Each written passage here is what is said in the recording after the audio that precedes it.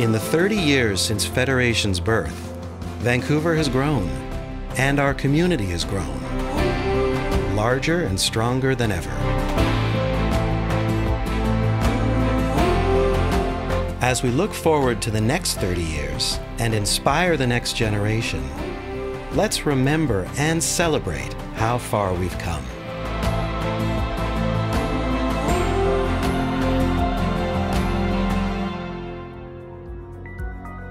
We were the last of the large intermediate Jewish communities in North America to actually join the Federation movement, and it didn't come without a lot of labor pains. It was different from what had gone before, my parents' years.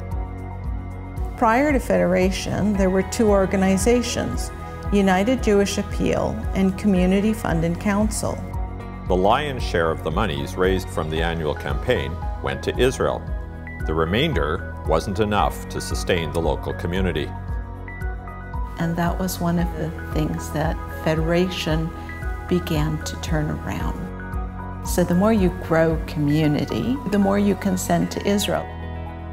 It took a lot of convincing for the community to buy into this concept. So people were nervous. It would make sure to connect all of the organizations that existed in the community. For me, it was very exciting because we had the central address of community was Jewish Federation of Greater Vancouver. I got to participate in a meaningful way in the birth and development of something that would revolutionize the nature of the Jewish community of Greater Vancouver.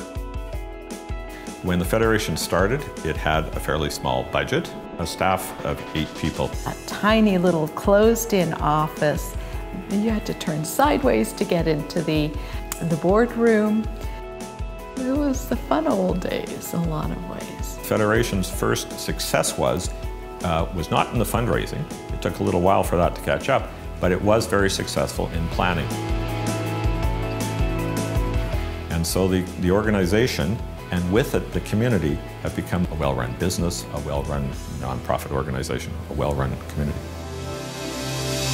Our role at the national table of Canadian federations has expanded. We are one of the big 3 communities now. Greater Vancouver has never been greater than it is today. But it also looks very different from 30 years ago. Half the Jewish population lives outside of Vancouver with limited access to Jewish community life.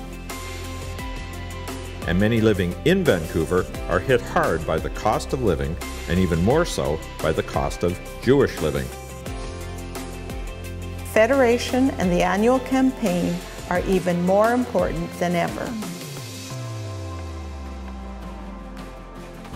30 years later, Jewish Federation is doing what Jewish Federation was set up to do and what Jewish Federation has always done.